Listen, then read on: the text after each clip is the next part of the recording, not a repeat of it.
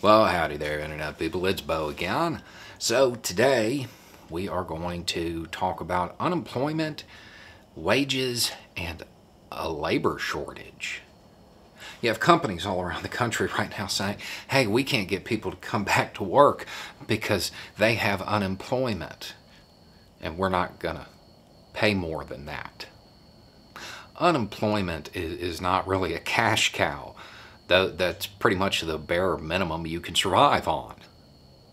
If your wages are lower than that, perhaps you're the problem.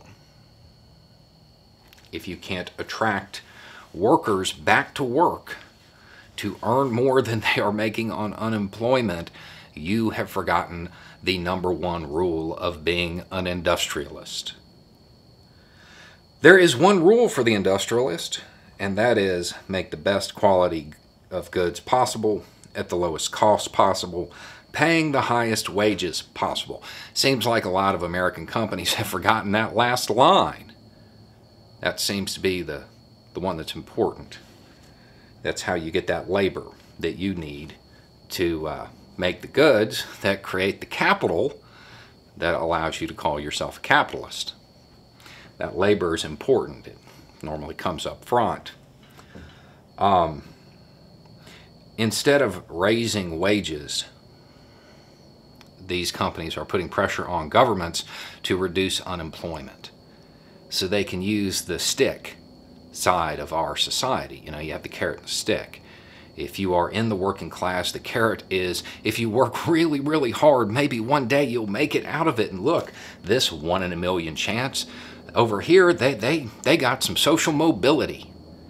And the stick is, if you don't do it, you're going to end up homeless and in the street. It doesn't sound like these companies understand the basic laws of economics, supply and demand. You know, when goods are short, they just tell us, well, they're going to cost more. There's a shortage of labor.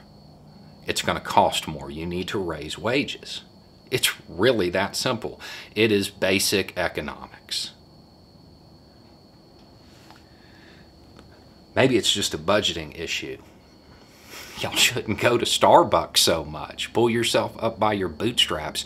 I hear that that's the standard advice given to people who can't make ends meet. Typically by those who've never had to deal with it before. And since a lot of American companies constantly get bailed out by the government, they have never had to deal with it before. You have a shortage of something you need. It is in high demand and there is low supply. If you want it, you have to pay for it. It's really that simple. Anyway, it's just a thought. Y'all have a good day.